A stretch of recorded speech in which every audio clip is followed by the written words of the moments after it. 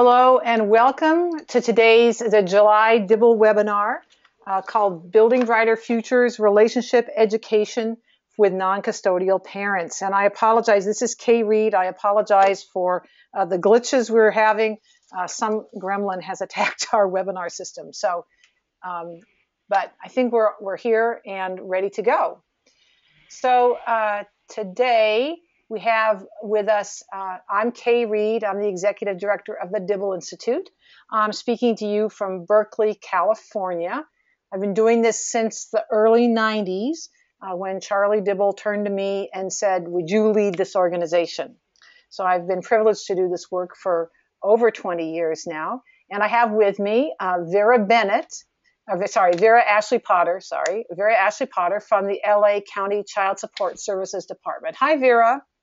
Hello, how are you? Good afternoon. And how long have you been with child support? I have been with LA County for 33 years, and I've been with child support for 26 years. Wow. And what are you doing Yes. now? I am a supervising child support officer in our headquarters here in Commerce, California. I supervise a team of 10 child support officers. We handle the customer service interview area of our public contact office. Great. So Vera is part of our pilot project here, Building Brighter Futures, and we're thrilled to have her along. So thank you, Vera.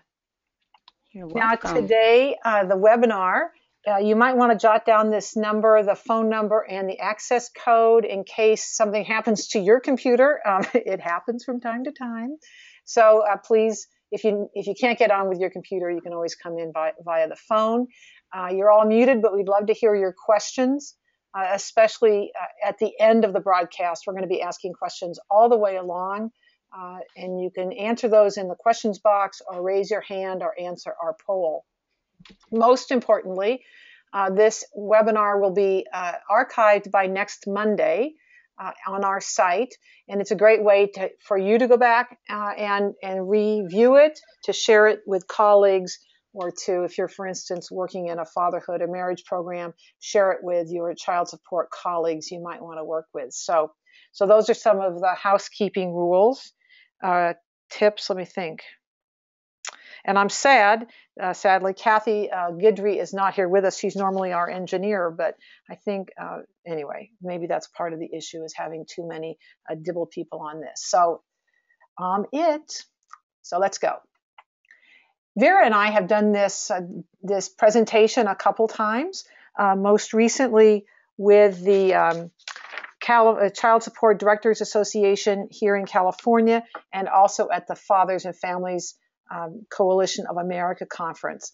So we found it very well received, and we wanted to make it available to a wider audience. Let me give you a little bit of background on the Dibble Institute. As I said before, we were started by Charlie Dibble. Charlie was an engineer by trade. When he retired, he started doing a lot of youth work. I was lucky enough to be one of those youth he worked with at the time. Later in his life, he attended his great niece's wedding, and we don't know what he said to her, but in response, she said to him, "Oh, don't worry, Uncle Charlie, it's just my first wedding." And for those of you who haven't heard this story before, your eyebrows may have gone up. You might have had a swift inhalation of breath there, thinking, no way, on your wedding day.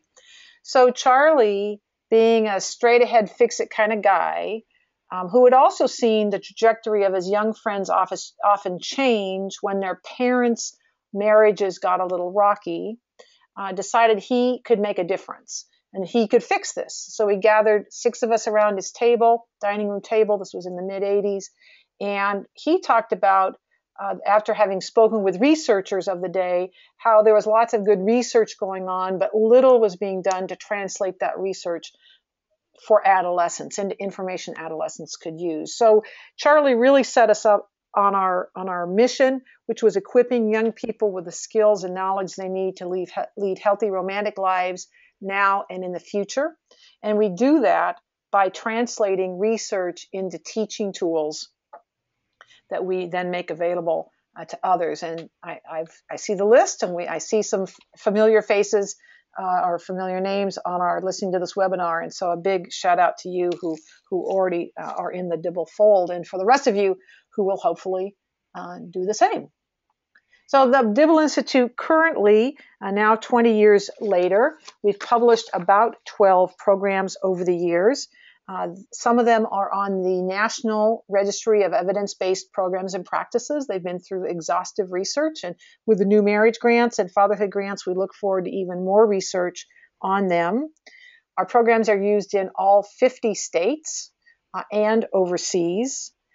And in the last 2 years, by our conservative estimates, we believe with the help of others, we don't do direct delivery of services, but we work through agencies and schools and youth-serving organizations. We've reached approximately, we being all of us, 170,000 young people, which is an incredible reach. So we're really, really thrilled with that. One of our key values is that we believe in research. We believe that we need to base everything we do in what is most recent and current in the field. So from time to time, we change, we shift. For instance, in the last couple of years, we shifted as new information came out about cohabitation. We shifted there. And so we shift back and forth, but really only as research changes, and we really stay focused on the research. We're independent. There's nothing behind the curtain like in Oz. We believe in stable, healthy families. That's a key value of ours. And that being said, you know, we're not anti-divorce. There are obviously times when people should get divorced with high conflict, abusive relationships, abusive of self, others, substances. Those should, you know, go away for sure.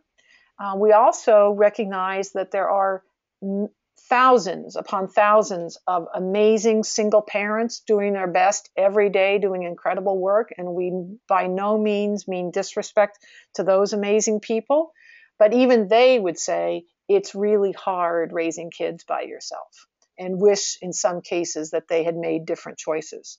So, you know, we believe in healthy, stable families, but we understand, so we want to make sure there's no abuse involved. And we also understand that there's lots and lots of single parents doing amazing work every day. Finally, we believe that all young people and all people should be treated with respect, and that all relationships can get better with relationship skills. So in our materials, in our curricula, there's no assumption of the gender of your partner, and we also include scenarios that include gay and lesbian scenarios. So they're very inclusive.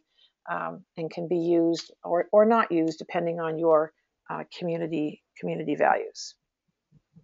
So Vera, why don't you tell us a little bit about Los Angeles County Child Support Services?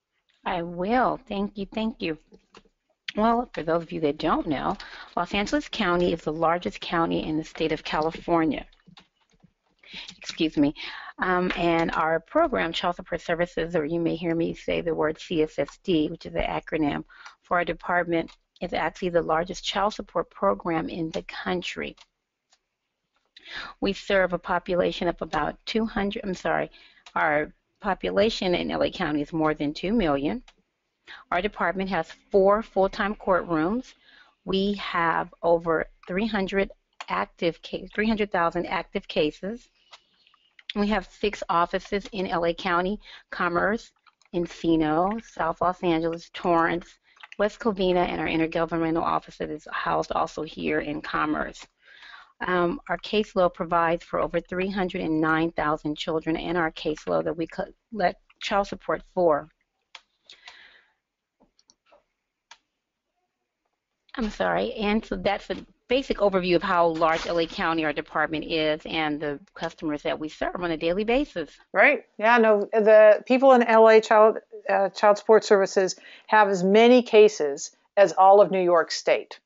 And so that means for sure they're bigger than Montana, Wyoming, Idaho. So LA, you know, could be frankly its own country. There's 10 million people in that county, so it's pretty amazing. Thank you, Vera. So we can all agree. I looked at the list to saw who was coming to this webinar. Lots and lots of people working with parents and fathers and marriage, as well as social services and schools and child support offices.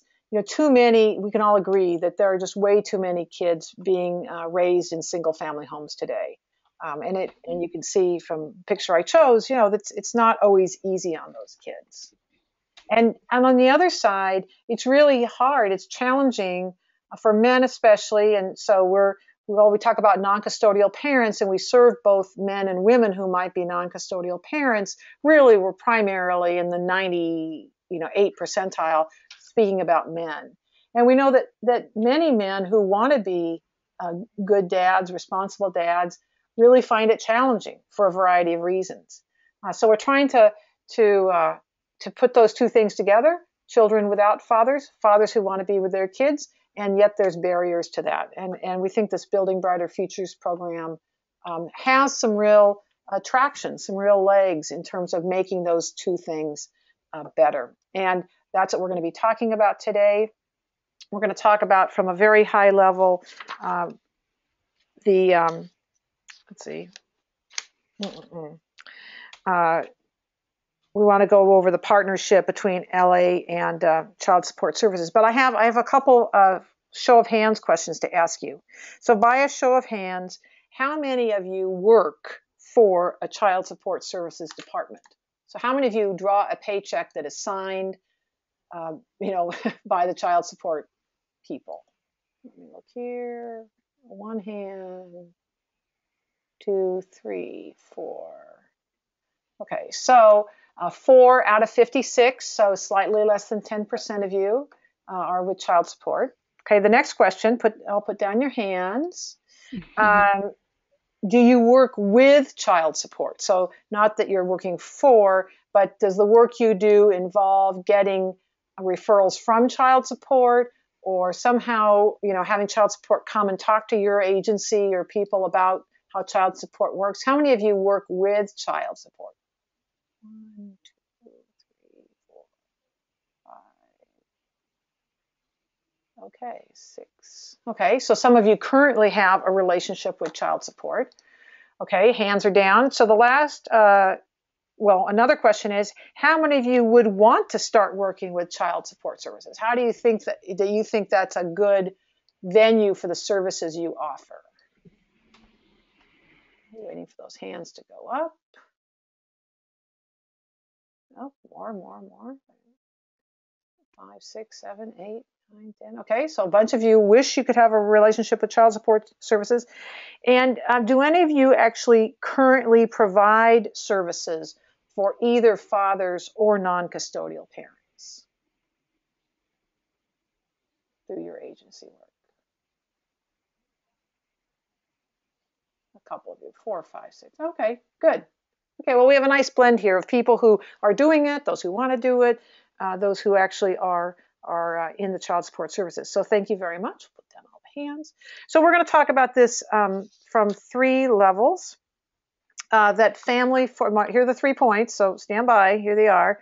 Family formation and love lives matter. That's point number 1. Number 2, non-custodial parents can be better parents when their relationships are better.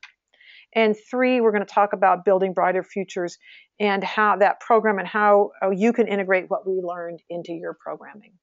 So that's today's agenda. So the first point, how you set up your love life is not neutral. How you set up your family life is not neutral to you and your children. Lots of times we think, oh, whatever you do, no big deal, it'll work out. Really, there are better ways than others. But let's take a step back and just acknowledge that developmentally as human beings, we develop romantic lives, and that's a normal part of growing up. You go from a focus on your family to a focus on your peers to a focus on a romantic partner to a family of your own. And so this is not abnormal, obviously. It's just part of growing up. But lots of times, and currently now, people believe that young people don't want a good family life. And yet there's a great study or survey that's been going on for at least 30 years think it's called Focus on the Future. It's out of the University of Minnesota, and they ask young people a bunch of questions. And one is, how important is a good marriage and family life to you?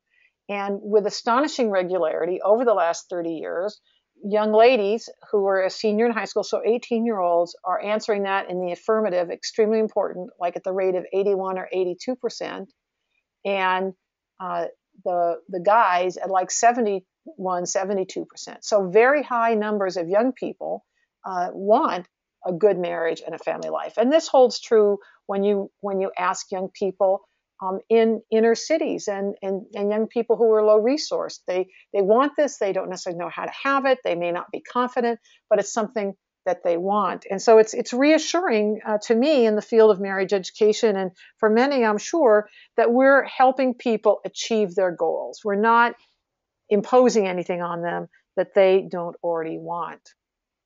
So let me just put an aside here. Since I'm also the engineer on this webinar, if I don't answer your question right away, I'll get to it. But it's just me today. Okay, so we will also acknowledge that Ozzie and Harriet are no longer the model, right? That on this slide you can see, and I'll take my fancy red pen here, this line here, the blue, the one at the top, starts at 87% of children living with their parents, goes down to 64%. So a 23% drop between 1960 and 2014. That's children living with their parents. And on the other hand, this line is the one of children living with their mother only. Goes from 8% in 1960 to 23.7%. So almost two times. How many is that? So if you go from 1 to 3, that's 60% increase. Is that right? Or 200% increase. Anyway, I was gone from school that day. Anyway, but you can see this is a phenomenon, and we can all acknowledge it. Right now in the United States, over half of young people, our children, are born to unmarried mothers. So it's a big deal, and there's some great reports out on that. One from the campaign called Not Yet, which is a good one to read if you haven't already. Oops. So now I'm going to launch a poll. Hope you didn't see that. What percentage, here's my poll, let's see. What percentage of Americans are involved in the child support system? And why don't you answer it how you thought it was before I showed you the answer? So if you would answer, how many of you think it's 5, 20, or 33% involved in the child support system? Okay. I'm going to close down this poll in just a second.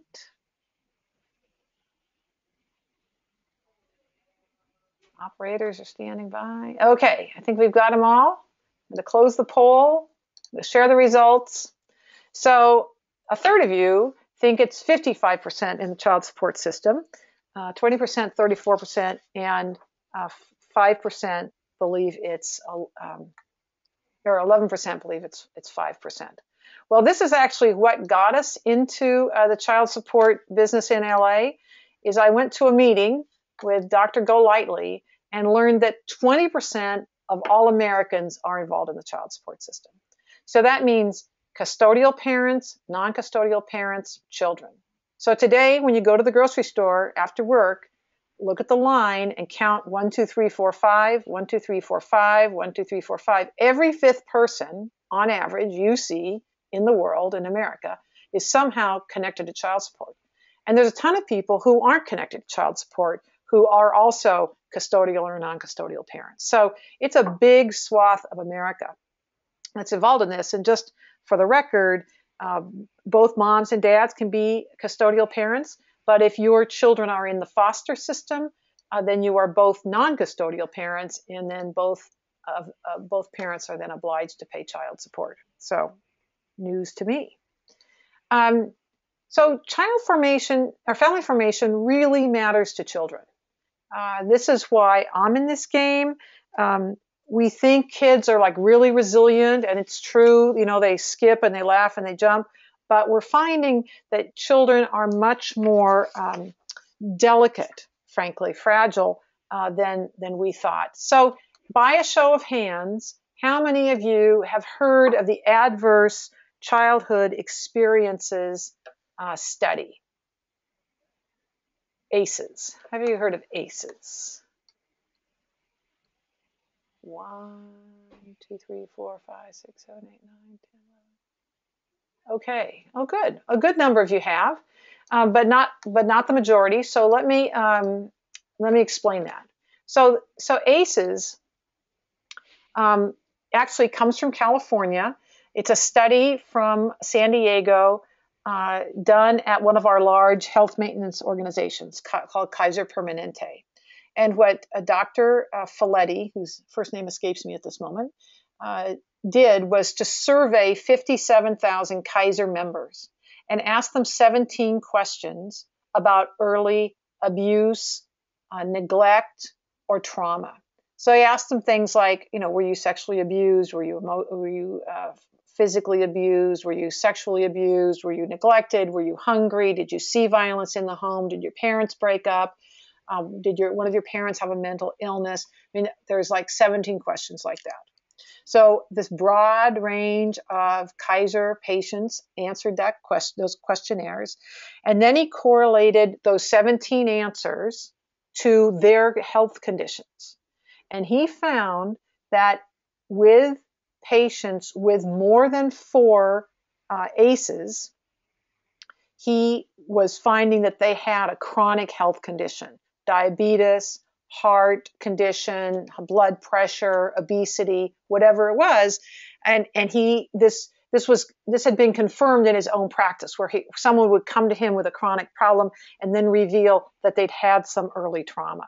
So he started putting those things together. So we're starting to see early trauma translating into adult health issues. And one of these, it's the second line here. And if you can't see this clearly, I encourage you to go to the ACEs website. I'm sure if you just typed in adverse childhood experiences, you would get there. But young people who have adverse childhood experiences, their brains form. You're in the process when you're a child of having your brain form and all the little neural pathways work well. And kids who have high ACEs, their brains aren't forming the same way in normal, healthy ways as children without trauma. So it's a big deal, this ACEs. The other thing that is family formation matters to children is when there is multiple partner fertility. It's really complicated for kids. If you're the child of the first dad, right? If you're a peer, this dad, and then there's a second child with a different dad, your dad probably is not going to come around very much because that's hard. And your dad might have started another family. The work of Kathy Eden is really important here because she talks about how there aren't really deadbeat dads, and every dad really wants to do the best by his kid. But by the time you have multiple children by multiple mothers, it's really hard to keep in touch with all of them, and they tend to be in touch with their last child. And then if your mom isn't, so now mom's on child number 3 with a different father, you may not, in the pecking order, be the favorite child. And so it's just another reason why love lives and family formation matters to kids. And finally, if you care about child welfare, if there's any other, coal I need to add to this fire, the number one place where children are abused is when there's non-related male DNA in the household.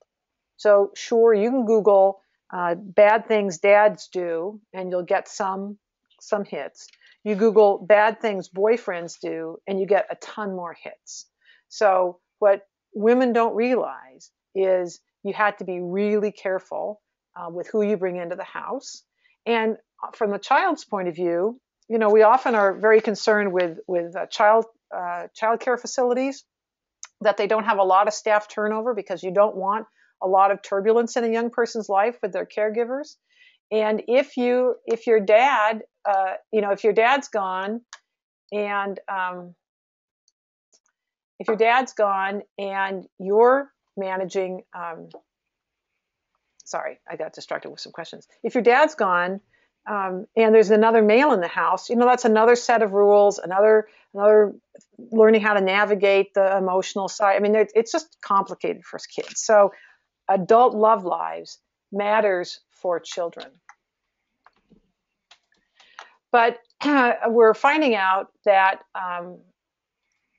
so who's not, what, I would like to do another poll right now. Who can't see the webinar slides?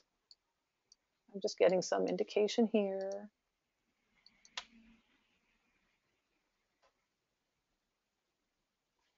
Anybody who can't see the webinar slides? 1, 2, 3, 4, 5, 6. Oh, a ton of you. Oh, I'm so sorry. So it's showing on my side, so you might want to log out and log back in. Rats. I apologize. 29% of you, according to this. So it looks to me like I'm, in theory, doing everything I should be. So if you, why don't we first try you guys logging out and then logging back in, and I'll go slow so you can catch back up. Okay, so oftentimes when we think about parenting education, we think about, well, we need to teach parents about disciplining their kids, about setting boundaries, about having good family time, and that's all really important. But we also know that the parenting relationship, the relationship between the co-parents, is an important aspect of parenting and should not be diminished when we think about what is parenting education. So here, for those of you, and let's wait till everybody logs back in. Lots of people are logging back in. So for those of you who are at agencies and are thinking, what's the silver bullet here? And not that there is ever a silver bullet, but parents, here's the nut. When parents understand how their children are impacted by the way they form their families, when they can see the world through the eyes of their child, they're motivated to change. There was some seminal work by Dr. Kathy Eden from Harvard University. She wrote the book, Promises I Can Keep.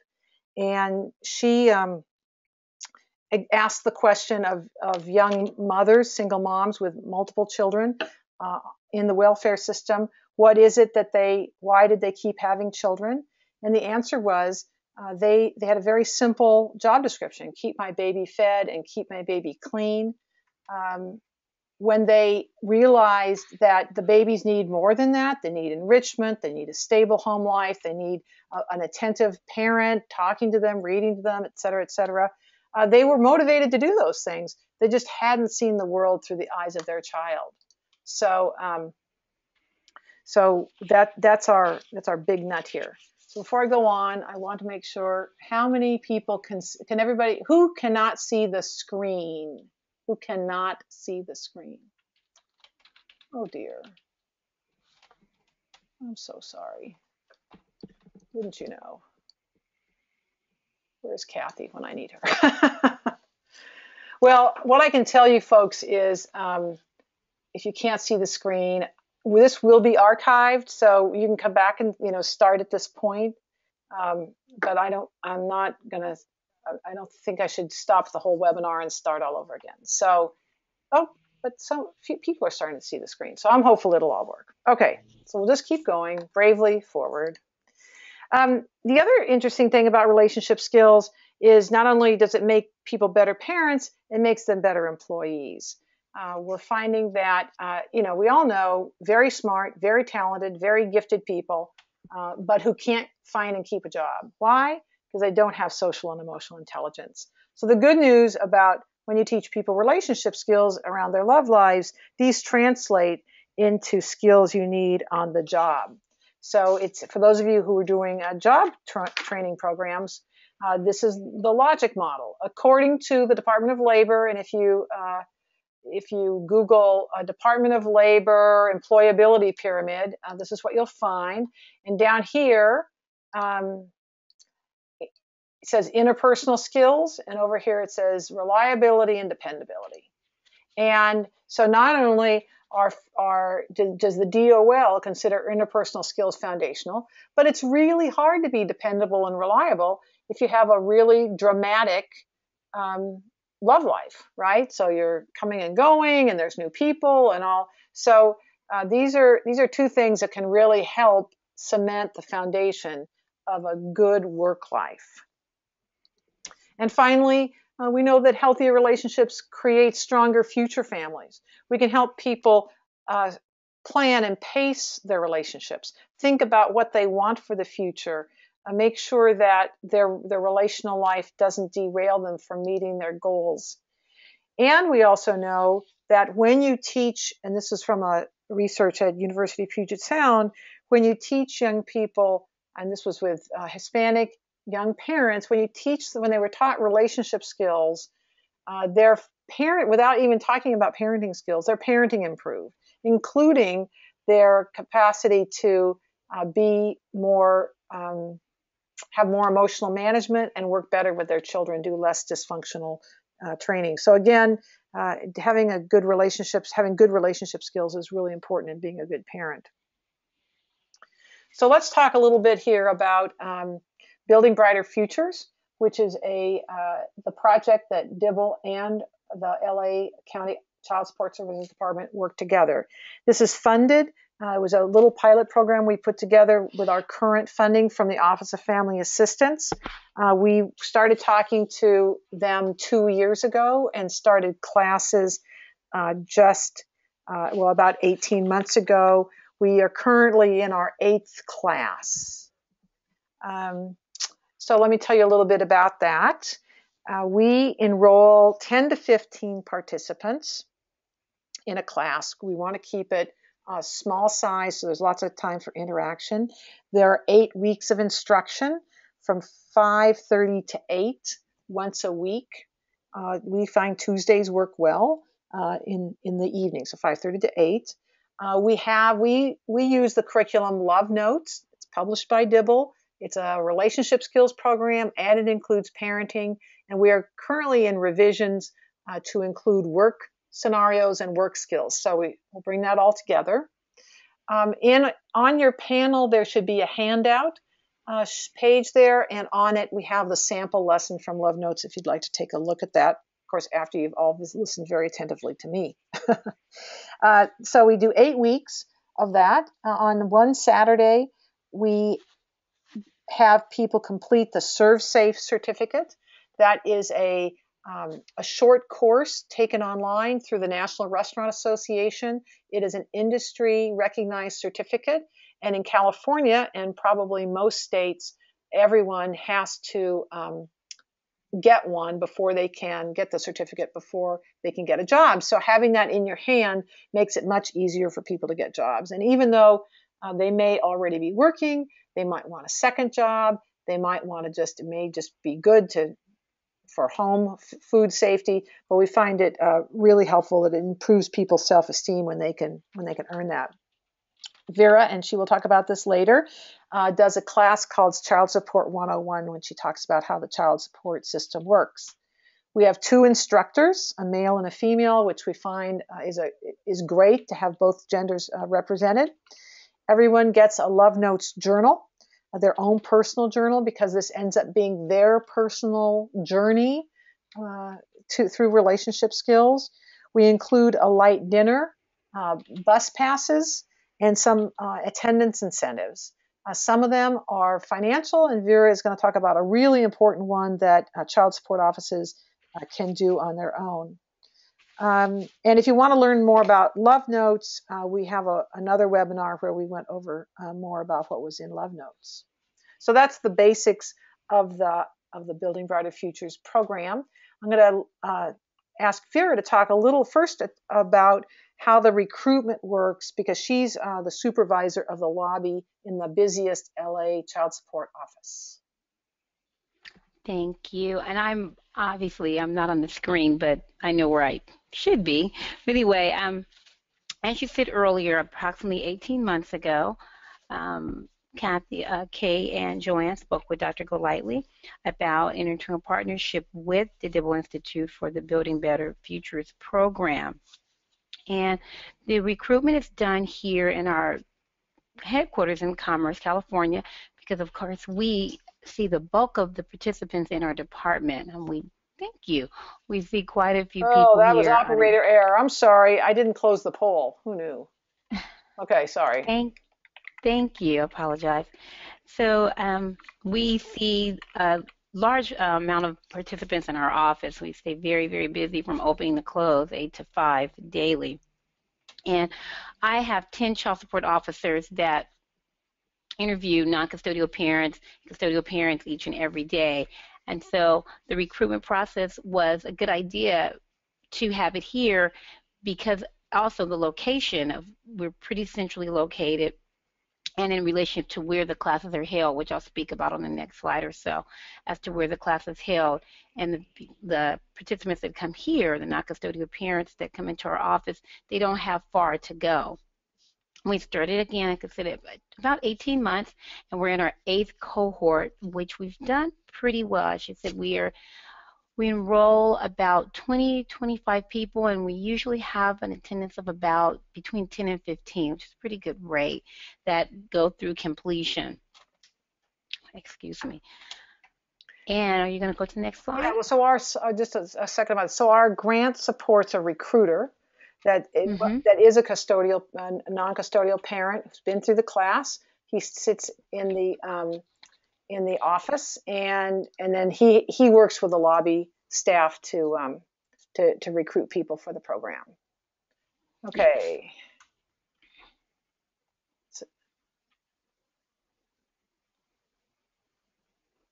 Okay. Now, in addition to, as you said, we do have one recruiter in addition to my staff after we complete an interview or prior to an interview. The gentleman, Mr.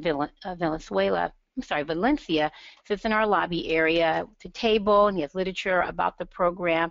And because he is a graduate from the cohort, he's much more equipped and a viable source of information because he knows what it's like. He went through it.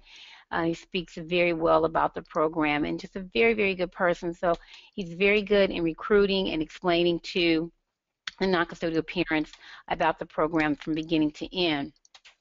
In addition to my staff, once we've finished interviewing them, we tell them about the program or prior to the interview, all ages. We started again with non-custodial parents at the age of 18 to 23, and we went from 18 to 30, and then from 30 to no age limit. As long as they're 18, they should be eligible for the program. One of the things that we do tell our non-custodial parents that most all people have a form of a license, driver's license in particular.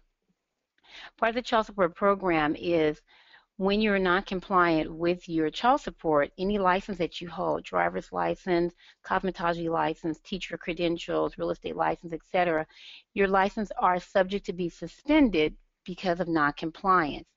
Because what we do with LA County, the incentive that we offer is driver's license. So if you sign up for the class and you attend the very first class, we will do a suppression. We'll send to the state to suppress the intent to suspend for 60 days. So it gives them 2 months to kind of get things together. Hopefully we can get them compliant while they're going through the program or after completion.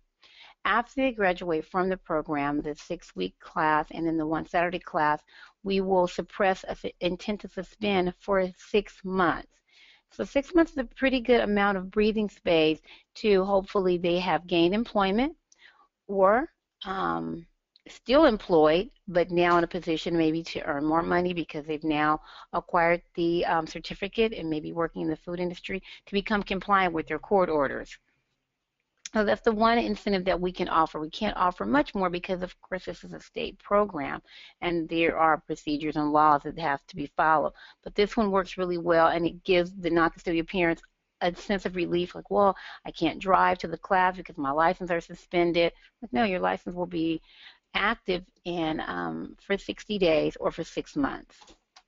All right, so just for those of you who are on this broadcast and thinking, I'd like to work with my child support office, I'd like to offer services, this is an important part that most agencies can bring to the table, and doesn't cost anything and is a huge, huge deal. So it's a great thing for them to do. And then Vera, what do you do on that Saturday? Well, in this lovely building that you see, that is the National Polytechnic College here in Commerce. We utilize that space on one Saturday out of the 6 weeks. It's usually about the third weekend, and it is a full day where they work on their Serve Safe certificate. And prior to that, after they have a nice breakfast, I do a presentation called Child Support 101. Of course, the participants that are in the class are involved with our agency about child support, but some of them don't have a clear understanding of what exactly we do and exactly what's going on with their case. So give them an overview from the beginning, the middle, and the end, how a child support case starts, why it starts, how we receive referrals from an agency or request of the custodial parent, what the different remedies are, enforcement remedies that are enacted on their cases if they become non-compliant, what can be done when circumstances change in their life, either they've lost a job, their income has changed, custody has changed. So I go over that in a PowerPoint presentation.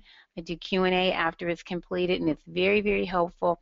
A lot of times the non-custodial parents don't want to talk in front of others, so they'll wait and ask me questions after the fact.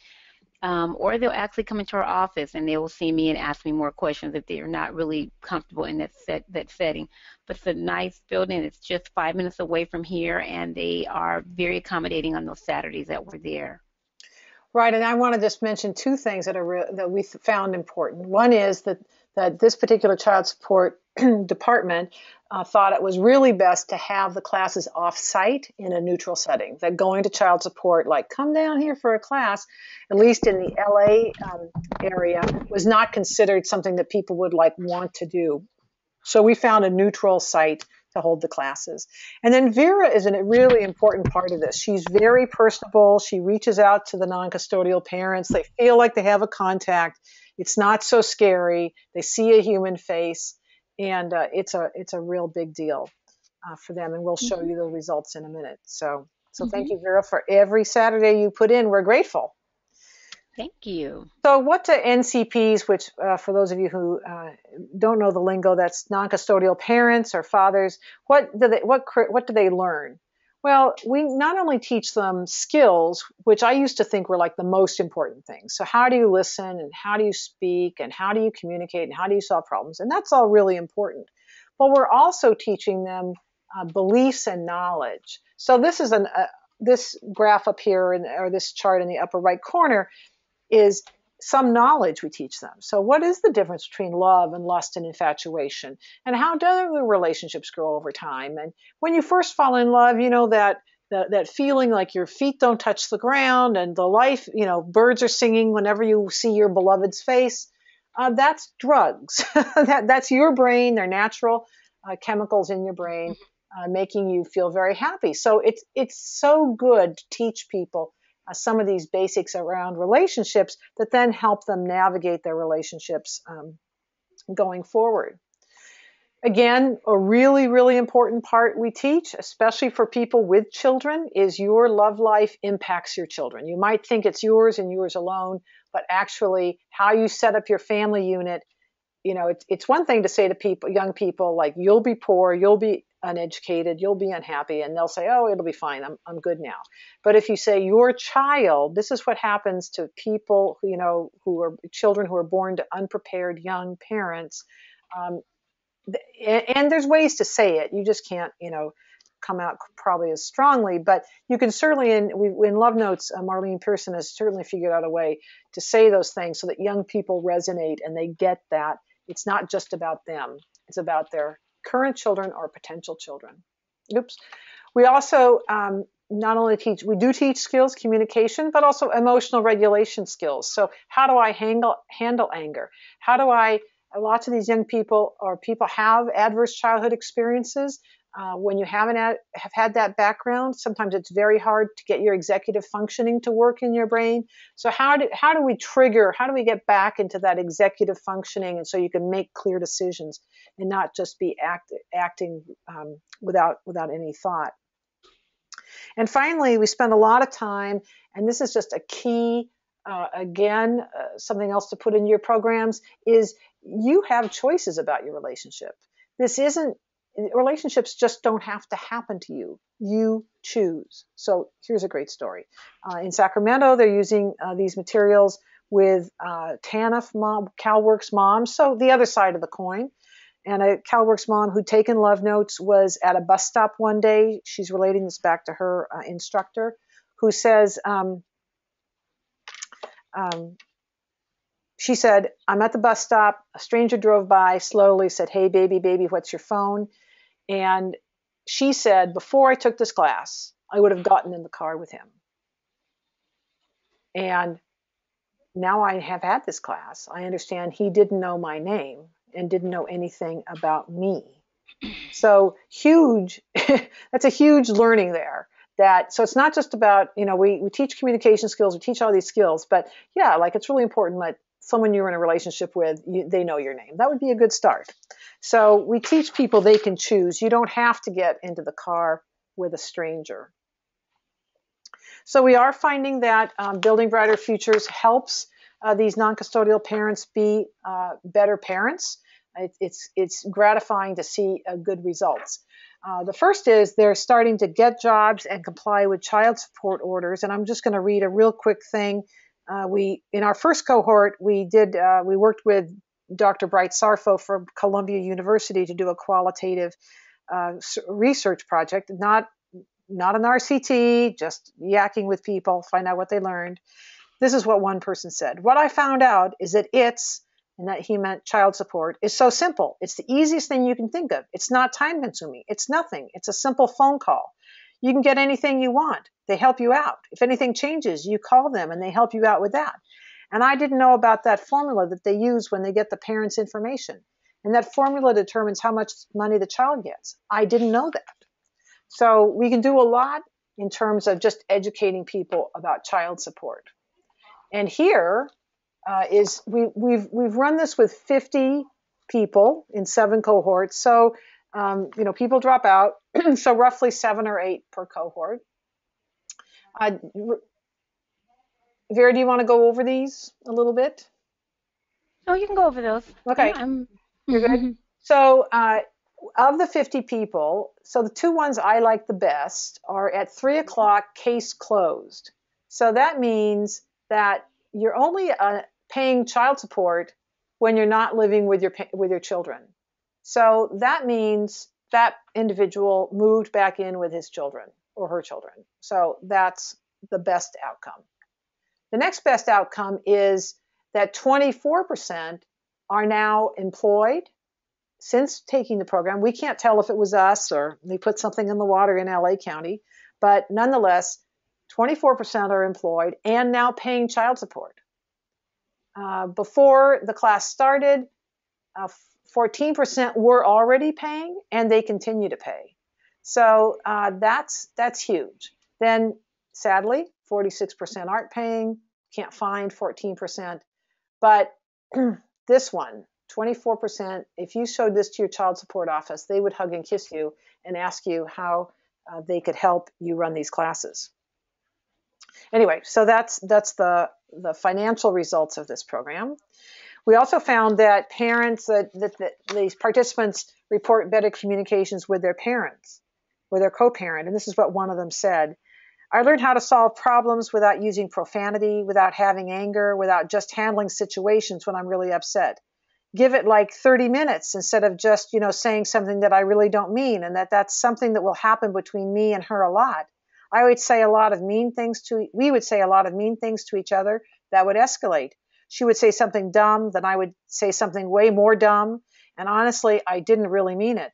I would just get so upset at the moment. But now it's different. Now it's like, I know that I won't say nothing because I care about her feelings now. So that's what they reported about co-parents. We see that they're connecting with their children, which is what we really, really want. And here's what one father said. They were trying to show more affection. So he says, now it's different. I feel bad now. I want to hug her. Now she knows the difference because she would tell me that I'm like that. I'm a good daddy now that I had time to spend with her. Now I take her to school and I pick her up. So again, parents are motivated when they see outcomes for their children. And then here are some reactions to the whole class. It's completely positive. I think at this point, I'm actually hoping that you guys have a secondary course that I can take, a part 2. Honestly, if it came down to it, I wouldn't want it to end today because I know that today is the last day and I would definitely do it again if we ever came back to it again. So we know that parents, we can watch them. They tend to stay through the whole program once they get involved. And I think some really fantastic results, if I might say so myself. So I appreciate everybody hanging in there. That was my operator error for the problem with the slides. So I apologize. If you want to see all that, you heard me, but if you want to see the slides, we'll have this up. So we have a question here. So now it's time for questions. So I'm being asked, is recruitment limited to non-custodial parents who are involved with child support services? Yes. Well, let's see, kind of. We recruit at child support, but what we find is that people come to the first class and the second and onward classes, they bring in their cousins and friends and buddies and say, this is really a great class. You got to come to it. So in our current pilot, we are accepting they need to be non-custodial parents, but they don't necessarily need to have a case. Is that right, Vera? You know? That's correct. That is correct. We do, initially, we see non-custodial parents that have an active child support case, but since the initial class, we've had just, matter of fact, a couple of weeks ago, a few non-custodial parents, but they did not have child support cases, were in and asking questions about this new cohort that's going on now. And the current class we're doing in Spanish. And we actually hope that when people understand why you do child support and why children need to be supported both emotionally and financially by their parents, that we will get more parents to comply, and more child support offices are offering job services and offering social services. So we think it's a real benefit. Let's see, do participants have to participate in every class to be considered graduates of the program? I think we let people have one night off, that they can be gone one night. We do try to schedule some pickups and have them, get the content another way. But we're not, I think we allow some absences to happen without penalty. Where do we sign up for these classes? Well, if you live in Los Angeles County and you're a non-custodial parent, you can go run right down to Commerce. Actually, all joking aside, our grant funding is completed for this program. We're running one last cohort. We've applied to the federal government for another round of funding for this kind of program.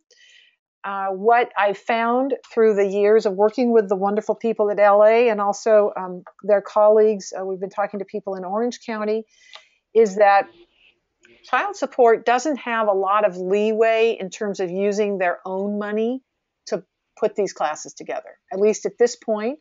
And let me just say for the record, I'm going to show you my email at the end. And if you want to talk to me about ways to maybe change that, to do some education of your federal representatives and senators, I'd be happy to chat with you off of this webinar, and you'll see my email in a few minutes.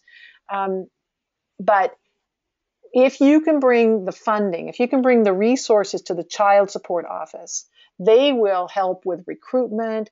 They will help with like the license suppression, so that they will do some very important benefits or incentives that only they can do.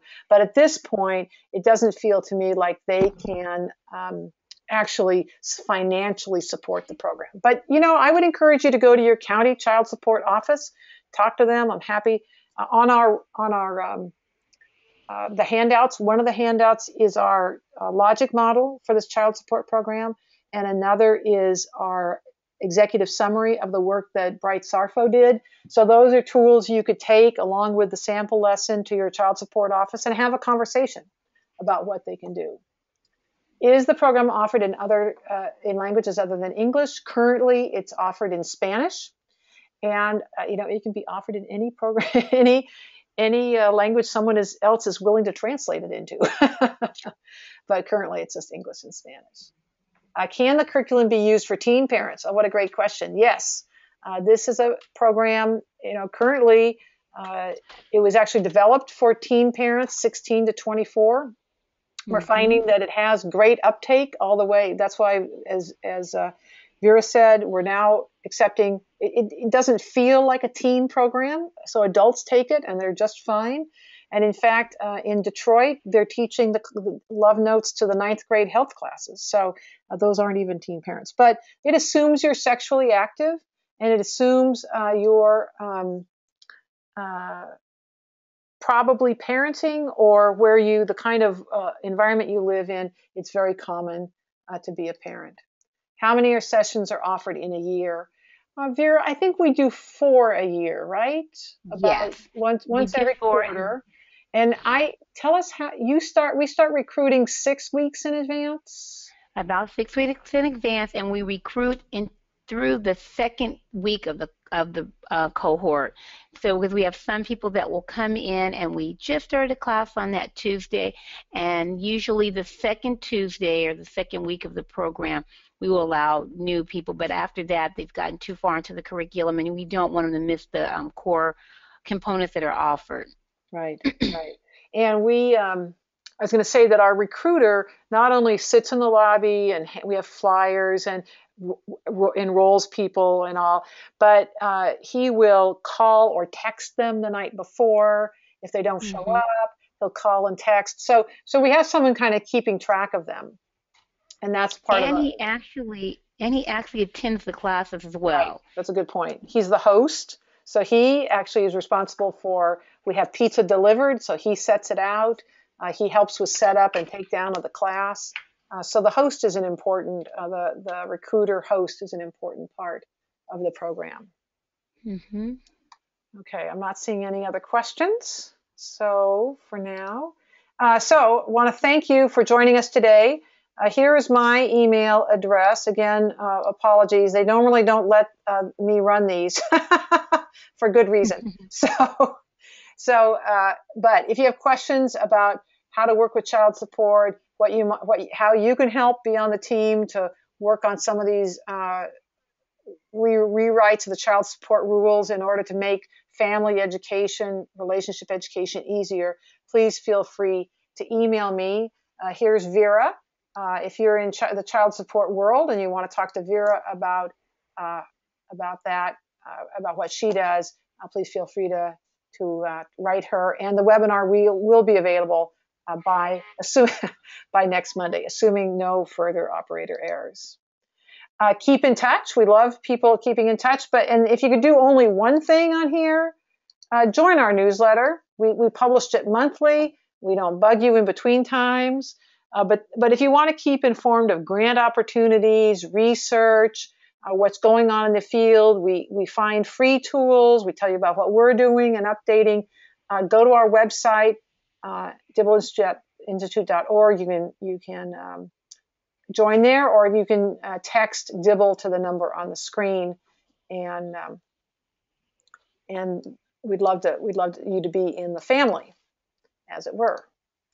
So our August webinar, we are finding a lot of people coming new to Dibble. Some of you today might be new to Dibble. I know last month we had a webinar with lots of new people. So the August webinar is going to be put on by the staff of Dibble, and we're going to talk to you, kind of lift the hood, go under the hood, and tell you all the things that are going on in Dibble, what we call Dibble land. Talk to you about our new program revisions, how our website works, where the free materials are, et cetera, et cetera. So we'll be sending out an invitation for that in the next week or so, and you'll also be able to register for that from our website. So we are thrilled that you were able to come today. Appreciate your patience with this novice at webinars. and look forward to seeing you next month. Thanks so much. Take care. Thank you.